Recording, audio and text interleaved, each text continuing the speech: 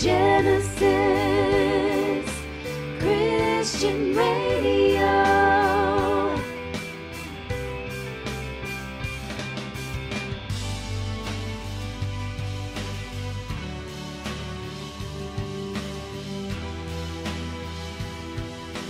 Genesis Christian Radio. I would second what Amos said, because Paul said, I would not have you ignorant, brethren. And my little joke is that the biggest denomination in the world is the ignorant brethren. Yeah. So let's get... I'm going to talk about the rapture, which is controversial. I think that's the way Satan likes it. I have nothing against those who disagree or have different viewpoints, and many are good Christian brothers, so we are entitled to have disagreements about this. But this is why I think we are having a pre-tribulation rapture in the not too distant future. Right, the 7-year Great Tribulation. There are many names given to this period in both Old and New Testaments. They all refer to a 7-year period of the outpouring of God's wrath. It starts with the signing of a 7-year peace treaty between Israel and Antichrist. The seal judgments, Revelation 6, start with the Lamb opening the first of 7 seals. From the beginning, the judgments are from God. Will the church go through the tribulation, or are we taken out? And well, some people say, well, that's just wishful thinking. Well, you know, whatever it is, I hope not to be there when the tribulation starts. It will be the worst time in the history of the world. Most of the world's population will be killed, and there certainly won't be any practicing church, though there will be people saved. A pastor friend in America, in Tennessee, he said to me, his friend had started to doubt the pre-tribulation rapture, and he said he thought his head would be on the chopping block during the tribulation. And I decided to reassure him. I said his head won't be on any block as the church, and here we must split the church from the true church, not the church with the stained glass windows necessarily. The true church won't be here. I shouldn't have said about the stained glass windows because I get into trouble. Nothing against stained glass, it's some of the images on it I don't like. I once did a television broadcast in a big church in Tennessee. It went out live across the southern states. And I started raving on about stained glass windows. And Pat was at the back trying to keep me under control as ever, going... And she pointed out that I was standing in front of an 80-foot stained glass window. I hadn't noticed it. No, I didn't get invited back. It was a Baptist church. So anyway, never mind. It was... we like stained glass. It's just the images of saints and Mary that I don't like, basically. Anyway, traveling the globe is the norm for many people for the first time in history. The true church is in the departure lounge. So what's the rapture? What is it exactly? Well, it's a wondrous event, a spectacular event. And it will take place perhaps in the near future when our Lord will come in the air, catch up the church from the earth, and then return to heaven with the church. The Apostle Paul gave a clear description of the event in his letters to the Thessalonians and Corinthians. It's a promise to the church. The concept of the rapture was not revealed in the Old Testament to the Old Testament prophets because it is a promise to the New Testament church, not to the saints of God who lived before. The establishment of the church, which was at Pentecost, of course. Jesus will return as a bridegroom for his bride. That bride consists of church age saints. We're coming shortly to the end of the church age. So what about the pre-church saints? Is it fair? Or do they not take part? Well, of course. The saints of the Old Testament era will be resurrected at the end of the tribulation, but not at the time of the rapture of the church. Daniel reveals this, Daniel 12, 1 and 2, where he says the saints of that age will be resurrected at the end of the time of distress. They will join us in the marriage supper. Here are 2 key scriptures which are well known, I'm sure, to you. 1 Corinthians 15, 51 to 53, and 1 Thessalonians chapter 4, verses 16 and 17. Here's 1 Corinthians. Behold, I show you a mystery. We shall not all sleep, but we shall all be changed in a moment, in the twinkling of an eye, at the last trump. For the trumpet shall sound, and the dead shall be raised, incorruptible, and we shall be changed. For this corruptible must put on incorruption, and this mortal must put on immortality. And the older you get, the more you hanker for a new body, I can tell you, an incorruptible one. It's an event happening at the last trump.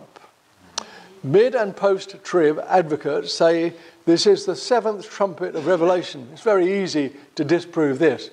When 1 Corinthians was written, Revelation had not been written. The last trump refers, as you know when you visit Israel, to the Feast of Trumpets, which concludes with a long trumpet blast. The Corinthians would have been familiar with this and had celebrated it. So that's the trump we're talking about. 1 Thessalonians 4, 16 and 17. For the Lord himself shall descend from heaven with a shout, with the voice of the archangel, and with the trump of God. The dead in Christ shall rise first, then we which are alive and remain shall be caught up together with them in the clouds to meet the Lord in the air, and so shall we ever be with the Lord. Wherefore comfort one another with these words. All this knowledge is supposed to be a comfort to us in times of trouble. The Lord's cry of command is to wake the dead in Christ, just as Lazarus was called forth. Michael the archangel will deliver the trumpet call. The Lord said, I go to prepare a place for you. John 14, 1 and 3. This contains a hint of the rapture, as Christ promises to return for the believers, including the dead in Christ. The 70 weeks of Daniel. This is key, understanding the 70 weeks of Daniel. The angel Gabriel told the prophet Daniel the future of the Jewish people. 70 weeks were determined, so this would not change. The weeks were a term for sets of years. 1 week stood for 7 years instead of 7 days. So a period of time, 70 times 7 years, was determined. 490 years. The 70 weeks, 490 years, was for the Jews. For Gabriel said, 70 weeks are determined upon thy people, the Jews, and thy holy city, Jerusalem. It had nothing to do with the church and nothing to do with the rapture. Gabriel was speaking to Daniel, who'd been taken, as you know, with other exiles when Babylon conquered Jerusalem in 597 BC. Jerusalem was then in ruins. The 70 weeks of years divided. It began with a Babylonian decree to restore and rebuild the ruins of Jerusalem. It was split into 3 parts. 7 weeks, 7 times 7, 49 years. 62 weeks, 62 by 7, 434 years. And 1 week of 7 years. The 49 years was for the rebuilding, and the long period of the 62 weeks was waiting for the Messiah, who arrived precisely on schedule. The final week of 7 years is yet to run. 7 years of trouble, the time of Jacob's trouble, the Jews call it. Gabriel's prophecy said that the Messiah, the anointed one, will be cut off, killed, after the 483 years, and Jerusalem would again be destroyed, which it was in 70 AD. That's when the prophetic time clock stopped, because the final week of years is still outstanding. One particular event restarts the clock, and it's not the rapture. Back to the word. Gabriel said, he shall confirm the covenant with many for 1 week. The he is the prince that shall come, who will destroy the city yet again and bring desolations. When he reaffirms the covenant, the final 7-year period begins to roll out. There is no mention of the church in all this. It is for the Jewish people. The church is not mentioned after chapter 3 of Revelation. The focus is on Israel and the Jewish people. The Jewish people, that's the way God has determined to bring them back to himself. The rapture does not begin the final 7-year period of Gabriel's prophecy. The signing of a covenant starts it. This is important because some popular preachers say, we, believers in the pre-trib rapture, say the rapture begins the tribulation. We do not say that. We say what Gabriel said, that the tribulation period begins with the signing of a 7-year covenant. We believe the church is gone in the rapture by that time when Antichrist signs. We believe there is a gap between the rapture and the signing of the covenant. It could be a short time, or it could be several years. Nobody knows. the 70 weeks of Daniel. Let's recap to make sure. It's a little hard to grasp at first, so you need this really in writing or on a screen to stop and go back and review. The first 62 weeks of years ended in the week of the crucifixion. We are now in the church age. This has to finish before the final week of years, 7 years, can run its course. This starts with the signing of the peace treaty with Israel. The church is removed out first, but there may be a gap before the final week. It could be a short gap or one of a few years. We don't know. Here's the main sign that we're close to all these things happening. Israel, as I said earlier, 1948. From Matthew 24, 32 to 34. Israel is the fig tree. We planted a fig tree on a balcony in Israel about 2 weeks ago. Now learn a parable of the fig tree. When his branch is yet tender and putteth forth leaves, you know that summer is nigh. So likewise ye, when you shall see all these things, know that it is near, even at the doors. This generation shall not pass till all these things be fulfilled. So we watch the fig tree grow when we go back, if they remember to water it. The focus is on Israel. The fig tree. From 1948, the prophetic clock moved to 1 minute to midnight. Shall I tell you a funny? Yeah, I'll tell you a little story. If you look closely at this picture, you'll see a fire engine. And this is by the infidels' entrance and also the Jewish entrance to the Temple Mount, you see, because the Islamics go through a much grander entrance the other side of the Western Wall. And when I was there a few years back, I read a story in the Jerusalem Post, which is the English language newspaper, of course. They said there's a big dispute because this ramshackle sort of shed-like structure that covers the walkway up into the Temple Mount was a fire hazard. It was dangerous, you see. But this being Israel, there was a monumental dispute about what should be done about it and who should take it down, who should replace it, whose it was, etc., etc. There was many a dispute and debate. And so then the fire brigade, the fire brigade said it should be shut because it was a fire hazard. And then they came up, this is a real Israeli solution. They said, we'll station a fire engine there on permanent standby so that if it crashes to the ground, catches fire, we're on hand to rescue people. I thought, I don't believe this. About a week later, I went to Jerusalem. There was a fire engine stuck. I said, it's true, it's there. And they're there. So when it all collapses and crashes to the ground and in flames or whatever, which I don't think it will, but supposing it did, the fire brigade's there on hand, fire and rescue, you see. So this is Jerusalem. It's a very odd place in some ways. But I went up it when they were rebuilding it. It was pretty dangerous, actually, because there were big holes in the floor. But we got there and I got the pictures you saw.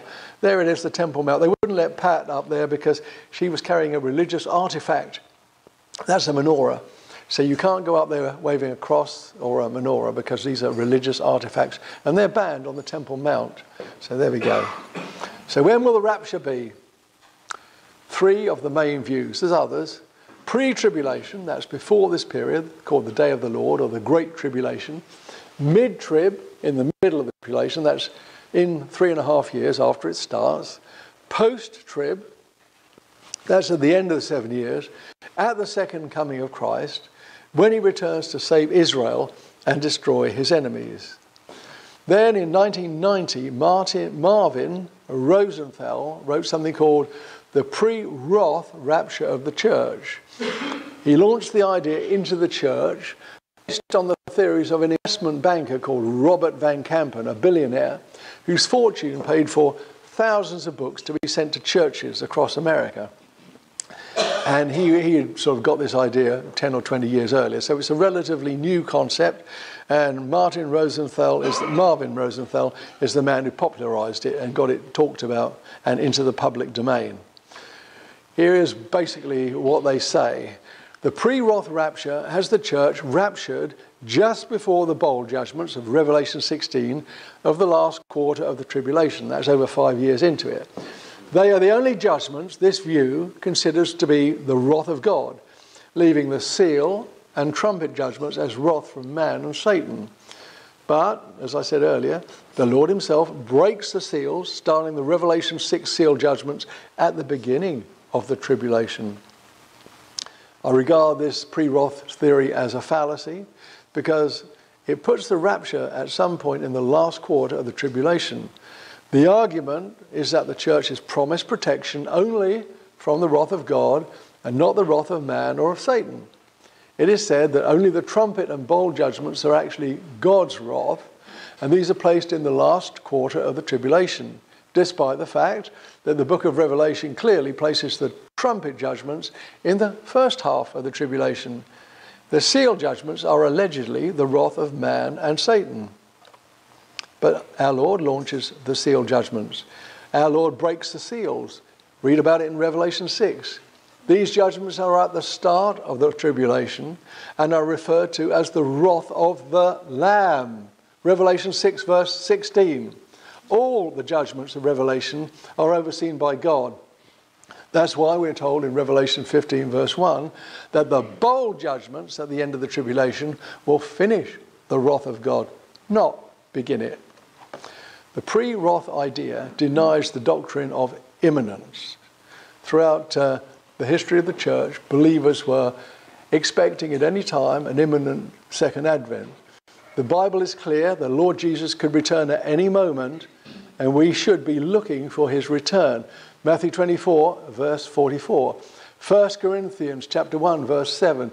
Philippians chapter 3, verse 20, and also Philippians 4, verse 5. Colossians 3, verses 4. 1 Thessalonians 1:10. 1 Thessalonians 5, verse 6. Titus 2, verse 13, and Revelation 16, verse 15. There are others. The pre-wrath view says our Lord cannot return until after Antichrist appears. The temple's been rebuilt, and the world has suffered about 5 years of the wrath of man and Satan. This is what Dave Regan calls the three-quarter trib view. So we should be looking for the Antichrist and not Jesus Christ. It's not scriptural. The pre-trib rapture, the doctrine of imminence, it could happen tomorrow. There's a lovely video, it's on Facebook. And it's a film made in an Australian church, and the pastor is teaching about the pre-tribulation rapture. And he's there in quite a big church, and he says, the rapture could happen at any minute. It could happen before I've finished speaking, and then there's a big flash and everybody's gone, apart from one or two backsliders at the back of the church, you know. So I thought, yeah, that's a very good way of illustrating it. Anyway, but those who argue that the pre-trib rapture view is just too new to be considered viable point to John Nelson Darby as its originator. They claim he took the idea from a 15-year-old girl named Margaret MacDonald. This is just basically not true. Margaret MacDonald was a girl who had some odd ideas. She never ever mentioned a pre-tribulation rapture or any rapture view as far as I know. And Darby was talking about the pre-trib rapture years before she came on the scene. The chronology of it doesn't bear out this argument. Someone actually came over to Scotland. I saw him on TV 2 days ago. And he did a thorough investigation. He's a pastor of a big church in America, went to all the sort of origin of all this in Scotland and proven beyond any doubt that it's not true. Right from the start, the church believed in an imminent rapture. The early church fathers, here's just a few: Barnabas, Papias, Justin Martyr, Irenaeus, Tertullian, Hippotulus, Cyprian, and Lactanius, and so on. They wrote on the imminent return of Jesus Christ, which is the central argument for the pre-tribulation rapture view. Many others, this is just a few of them actually. Early church fathers, these were not modern people writing. But when it came along, St. Augustine, as he's called, we got a church in Aldershot called St. Augustine's. It's a very high church, it's Anglican. Augustine did a lot of damage because he began spiritualizing the Bible. His view of a non-literal interpretation, in other words, it can mean almost anything, you can just spiritualize it. In other words, you take over from God and make it believe whatever you want, and make it sort of almost anything. If you spiritualize the words of God, the words of Scripture, it can mean anything. You can go down all kinds of windy, strange paths. But his view of a non-literal interpretation took hold of the church until the Renaissance, obliterating the premillennial and pre-tribulation rapture views in favour of amillennialism, which is what most of the church believes today. But some medieval writers, such as the ones I note here, wrote statements that distinguish the rapture from the second coming. There were still people all through the Middle Ages and onwards that were questioning this and saying, no, the rapture is distinguishable from the second coming. It's in two parts, basically. So all the tribulation is God's wrath. The 7 angels who blow the trumpets, starting each trumpet judgment, are given their trumpets at the throne of God. Revelation 8, verse 2. Revelation 15, verse 1 says, the bowl judgments at the end of the tribulation finish the wrath of God, not begin it. Because these judgments are initiated by our Lord himself at the beginning of the tribulation, the whole tribulation must be God's wrath, which the church is exempt from.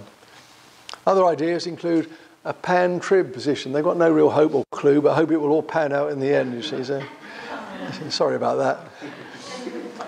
False prophets love to predict the date of the rapture. We have had some odd experiences in our travels. We were in America.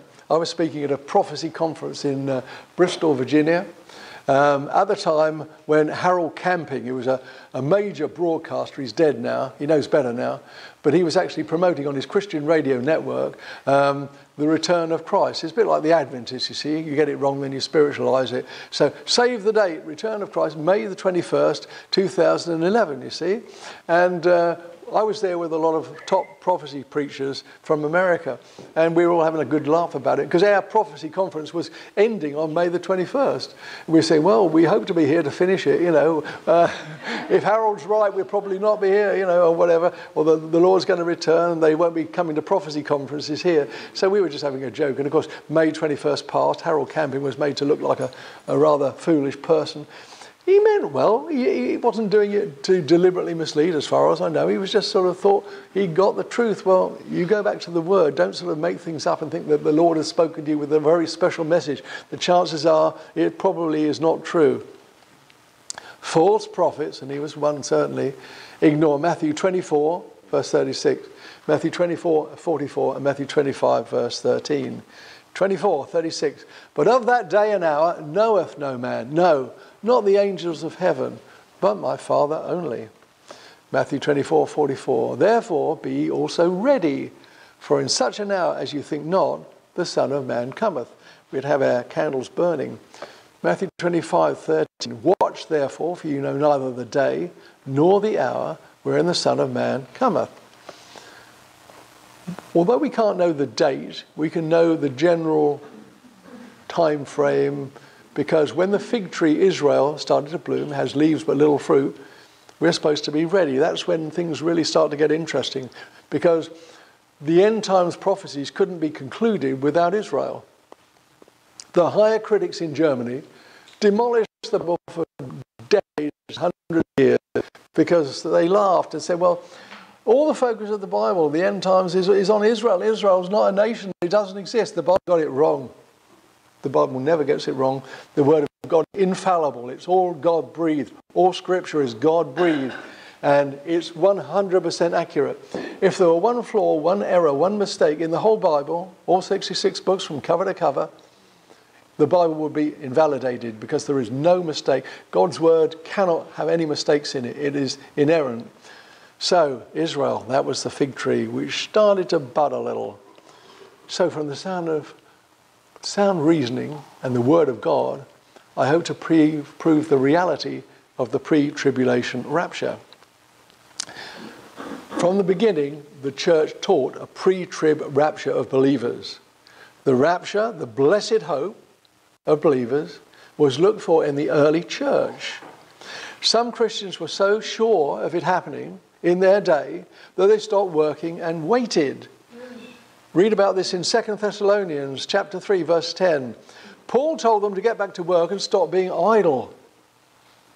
It might have a long wait. You know, you probably won't be able to live and eat if you wait, because it's not going to happen necessarily right way. It could do, but it didn't. The rapture is in the epistle of Barnabas in the first century.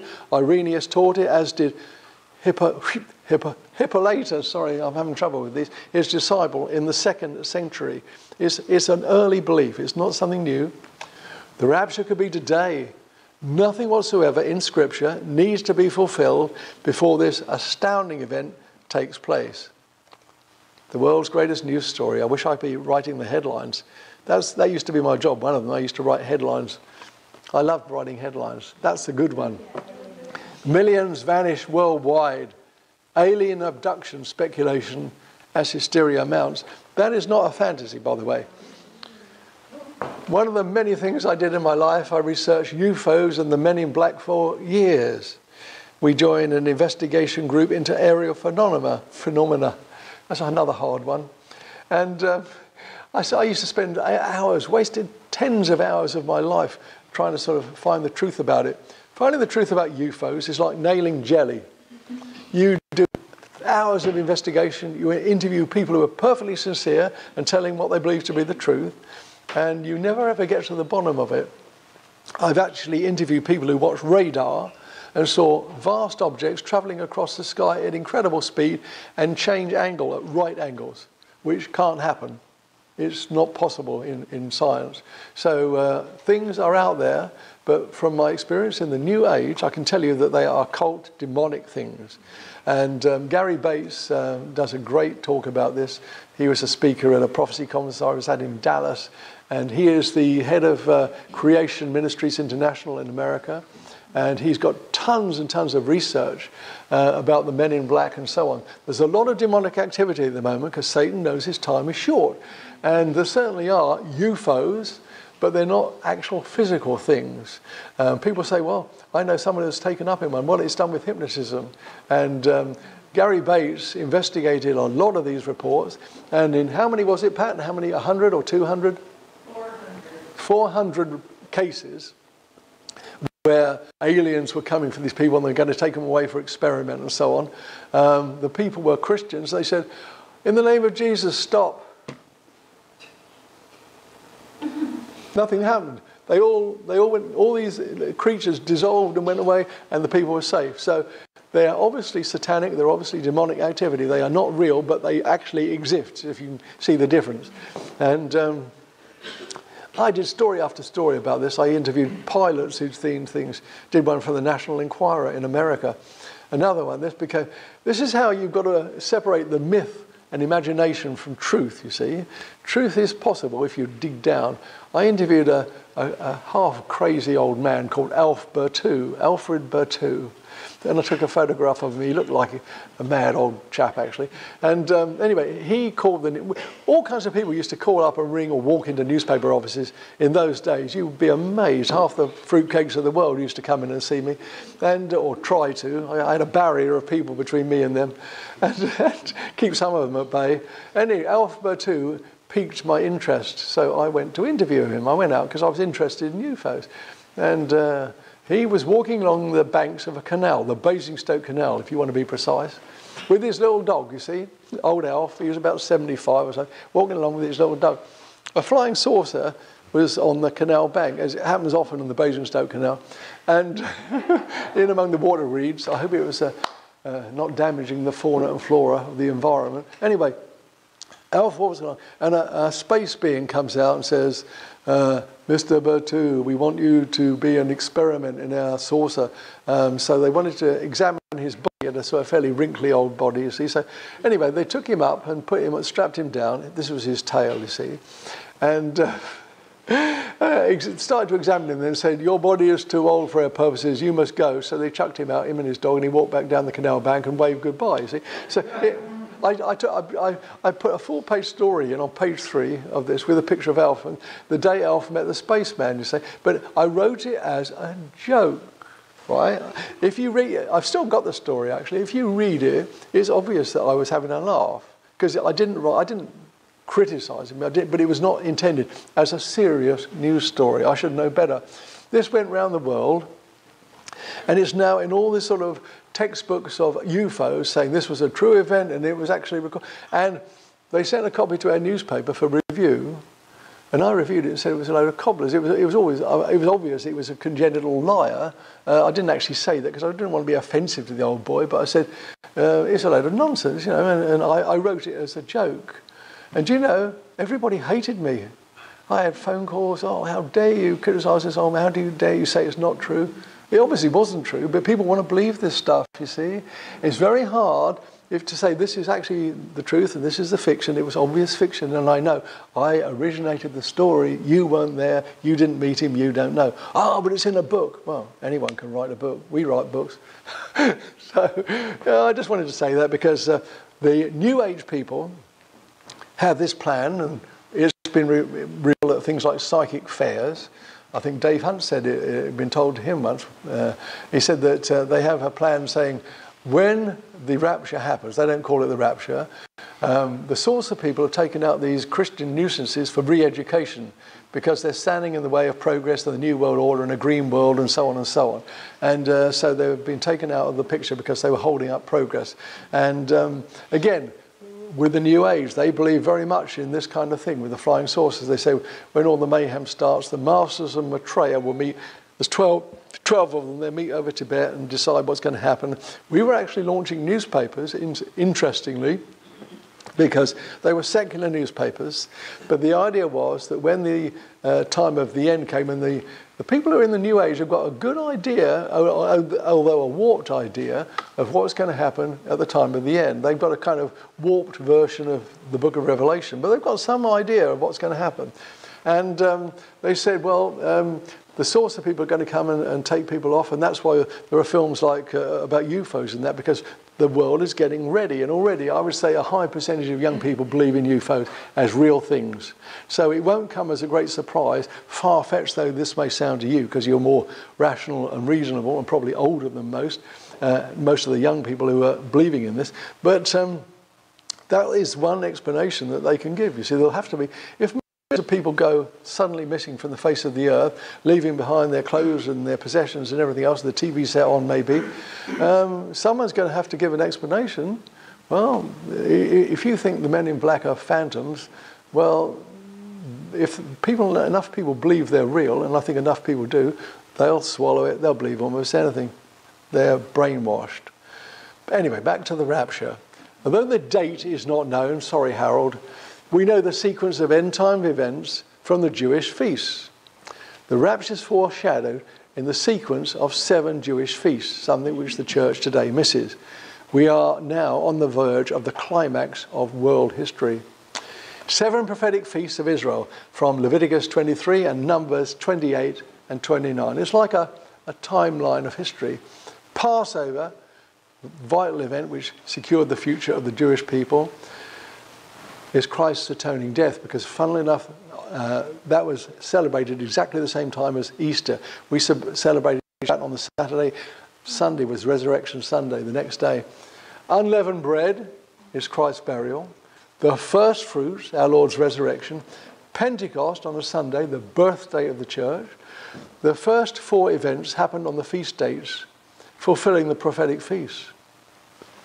Trumpets could be the rapture of the church, the day of atonement when the Jews repent and our Lord returns, and then tabernacles could be the millennium. I think it's a reasonable thesis anyway.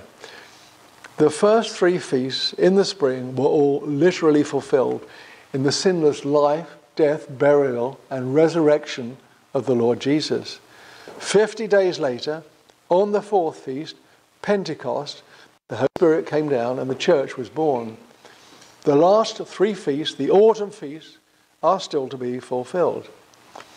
Here is the menorah, the 7-branch lamp, which was always lit in the temple and is a visual aid for history. On the left are the first 3 feasts relating to our Lord's first coming, all fulfilled on the days of the feasts. The middle is the 4th feast, Pentecost, the birthday of the church, fulfilled on the day of the feast. The last 3 are the autumn feasts relating to the second coming. The next feast to be fulfilled, the Feast of Trumpets, is in September/October. The Jewish Feast of Trumpets symbolizes the return of the Lord for his church, the rapture of the church. There is even a crown for all those who love the Lord's appearing. 2 Timothy chapter 4, verse 8. The Jews called the Feast of Trumpets the feast where nobody knows the day nor the hour. I think that's interesting because it varies according to the time of the new moon. It's the root of the expression, a movable feast. Since the Lord is coming at a time when we think not, we have to be ready at all times whether it's on the Feast of Trumpets or some other day. Now here's an excuse for some wedding photographs from our family. Our daughter had a Jewish wedding. That's Arnold Fruchtenbaum performing the ceremony. And it was at an evangelical church in Surrey. And of course, Annie married a young Jewish man called Michael Nissim, and who now is the co-pastor of this church that I told you about. But the rapture is typified by a Jewish wedding, which is extremely significant. In a Jewish wedding at the time of our Lord, by tradition, the groom arrived unannounced. The bride had to be ready just like the church. In Revelation 19, verses 7 to 8, we read about the marriage itself. When it's time for the wedding, the groom goes to the bride's house unannounced, takes her by surprise. But she's ready. She comes out to meet him, and he takes her to his father's house. This mirrors the events of the pre-trib rapture scenario. Jesus, the groom, comes down from heaven, calls up the church to his father's house for the wedding. We are in heaven during the 7-year tribulation. After the vows, the bridegroom of Jesus' day took his bride for a 7-day honeymoon. This is a picture of our time with the Lord in heaven while the earth goes through 7 years of the tribulation described in the book of Revelation. In an ancient Jewish wedding, the bridegroom would next leave his father's house and bring the bride to his own house. The Lord will bring us back to church to take possession, and we will rule with him. It's all symbolic in the Jewish wedding ceremony. The marriage takes place in the Father's house in heaven. The marriage supper is later on earth with all the Old Testament saints plus the tribulation saints resurrected and invited as guests. It's the first event of the millennium. Very happy it'll be. Our Lord promised to take his bride, the church, to his Father's house and warn us to be ready. If the true church has not been in heaven with our Lord, we would not be able to return with him at the end of the tribulation, just in time for the marriage supper, which will be a gigantic whole world celebration. This is a marriage supper.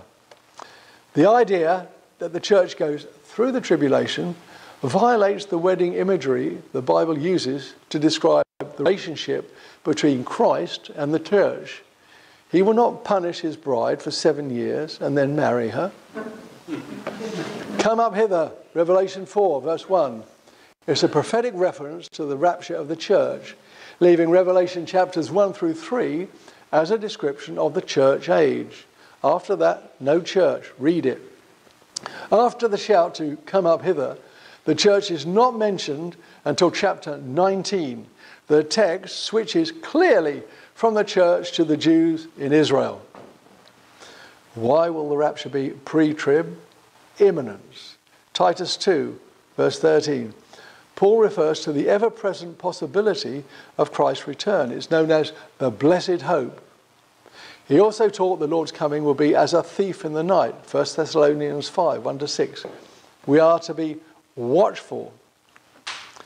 1 Thessalonians 1 verses 9 to 10 makes it clear that our Lord delivered us from the wrath to come.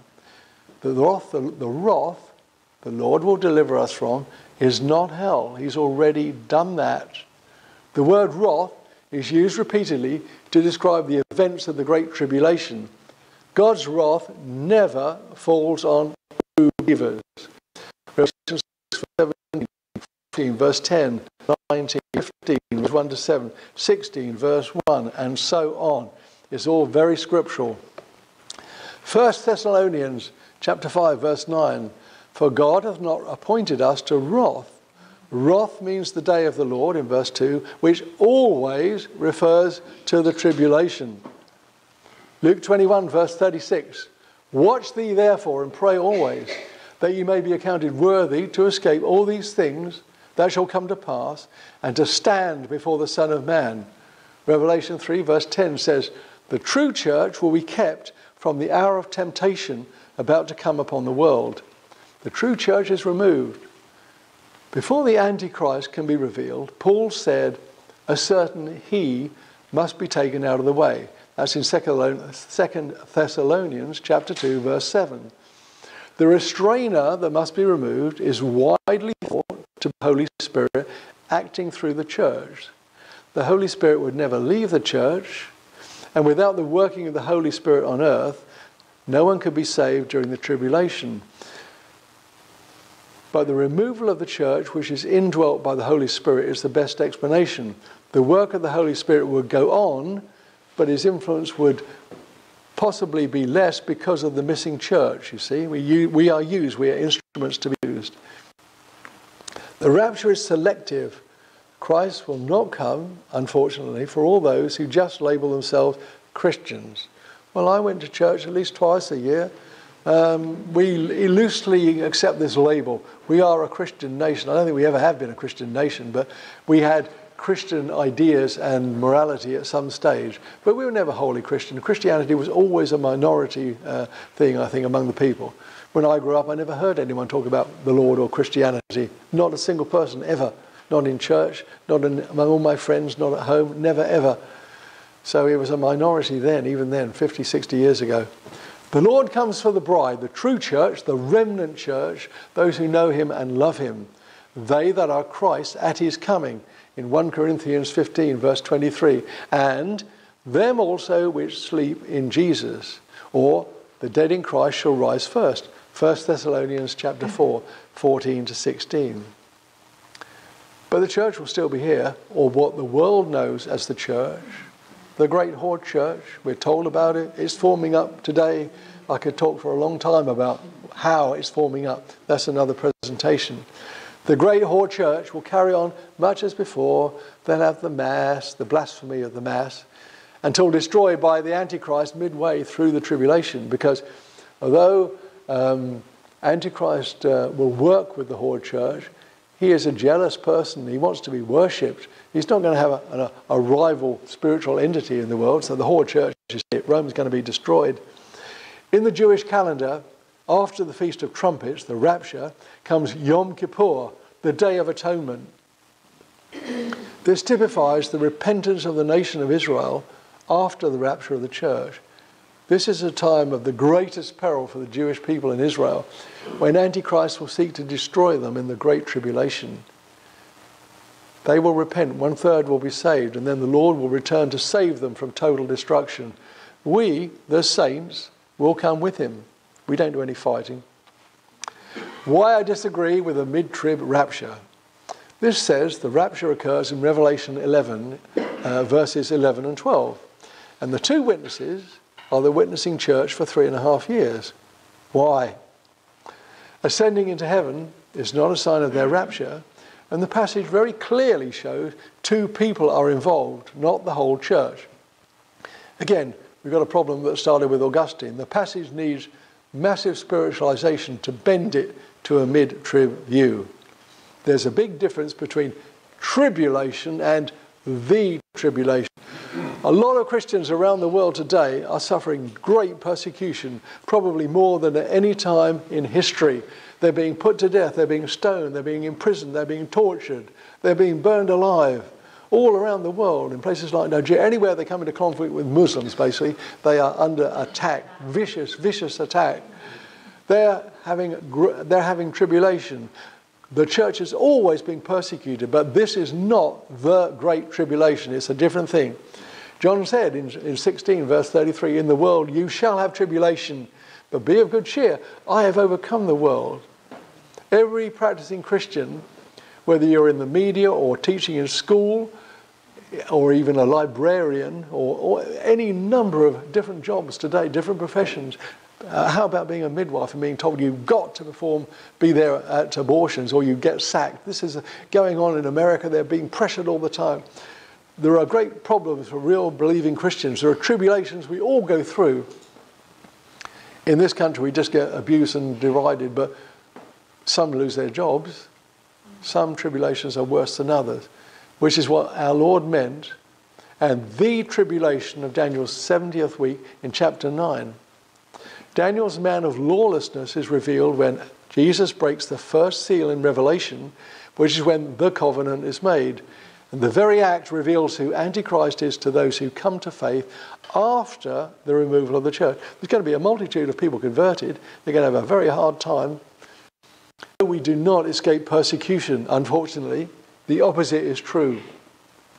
2 Timothy chapter 3, verse 12 says, "Yea, and all that will live godly in Christ Jesus shall suffer persecution." More Christians are dying today, as I said, as martyrs than at any time in history. However, the great tribulation is judgment on unbelievers, not the church. The righteous have the chance to escape, like Lot and Noah, etc. After the church has gone, God is not without witnesses, and they won't be Jehovah's Witnesses.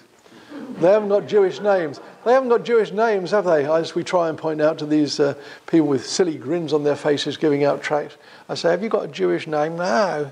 Well then, you know, there we go. Anyway, more than 144,000 of Jehovah's have died, so that sort of knocks out of court. They've got explanations for all this nonsense.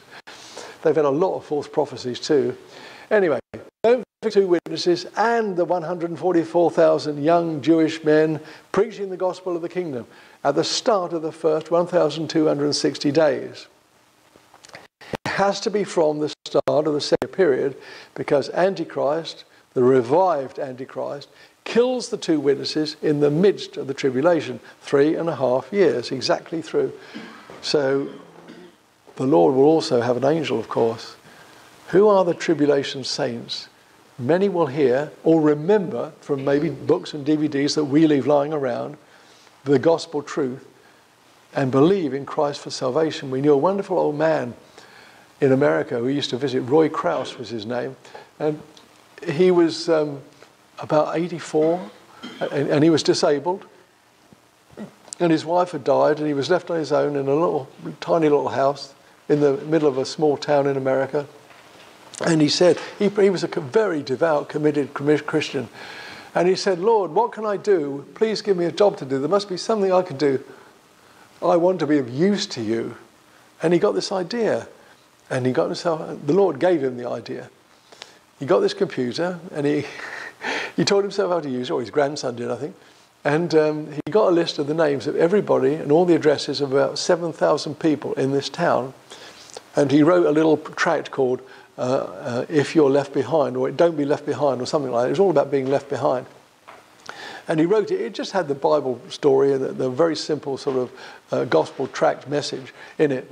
And he decided to pray about it, and he sent it out every day to 6 people with an individual letter, personally written and addressed with his phone number on it. And he was going through every single person in the town with a tract and a witness and a phone number, if you're curious. He was one of the most impressive people I've ever met. And Roy, he was about mid-80s, I think, when he died, he got, I think, half or 2/3 of the way through everybody in the town. He was witnessing to the day he died. He proved that you can be used whatever your age, whatever your disability, whatever your situation. You know, even if you have no money, he had no money, he was disabled, he was very elderly, he just lost his wife. You say, oh, just let me die. No. It was God's choice that he live and some work. We cannot choose the day we die. Oh, I might as well be dead. No, be of use, you see. So a lot of things can be left behind for people. Who do we see under the altar? Those tribulation saints. Not the church. The church is not abandoned by God, the Holy Spirit. She's been taken by her bridegroom, God the Son. There's a false claim that the rapture and resurrection cannot happen until the man of lawlessness is revealed. 2 Thessalonians chapter 2, verse 3 says, "Let no man deceive you by any means, for that day shall not come, except there come a falling away first, and that man of sin be revealed, the son of perdition." Together, everything's always, you have to look at the context. If you take a verse out of context, Dave Regan says it's a pretext. A verse out of context is a pretext. So you look at the preceding verse, that day is shown to be the day of Christ. The Thessalonians were being told not to be deceived by anyone telling them they were now in the day of the Lord. Remember, Satan's main weapon is deception. He loves confusing believers about the rapture. 2 Thessalonians verse 2 doesn't debate the timing of the rapture. It's a reassurance that the Thessalonians were not in the day of the Lord. Literally, it was not present. The objective statement is not directed at the rapture. The grammar and the historical background make this certain. Paul's first words in verse 3 are, "Let no man deceive you." That's a deception still working on the church to this day. The angel sent to gather the Lord's elect in Matthew 24 verse 31 refers to the Jews. It's nothing to do with the rapture. Old Testament prophets spoke of this regathering. Here are some words. Amos chapter 9 verses 1 to 15, Zephaniah 3, 18 to 20, and Zechariah 10 verses 8 to 12. Matthew is speaking of the final regathering spoken of by the Old Testament prophets. It makes it clear this will be fulfilled after the second coming. With the pre-trib rapture, we can expect it any year. If it were mid-trib, we would know exactly when it takes place, 3.5 years in. Also, at the end of the trib, that would be 7 years after the signing of the peace treaty. We know the date, more or less, exactly. Matthew 25, verse 13 says, our Lord will return at an unknown time. Well, Revelation chapter 12, verse 6 says, the Jews will wait on the Lord 1,260 days, starting when Antichrist stands in the temple and declares himself God. 2 Thessalonians chapter 2, verse 4. Armies in fine linen. When our Lord returns, Revelation 19, I like the end of the book, it gets rather delightful. Verse 18, an army follows him, riding on white horses and clothed in fine linen, white and clean. In Revelation 19, verse 8, we are told that the fine linen is the righteousness of the saints. If the saints of God are returning with Christ, it will wage war on the Antichrist, then it's not possible to have a post-trib rapture without us running into ourselves as we are coming and going. It's actually ridiculous. Post-trib ideas,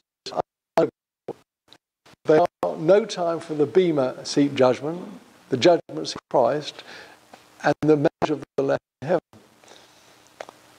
The Bema judgment, is, of course, is where our rewards. John 14, verses 1 to 3, a very famous passage. Our Lord's promise to return for believers.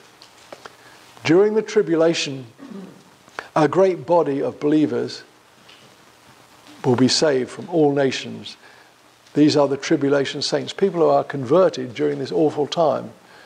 The apostate, corrupt church of the time will be nothing to do with them.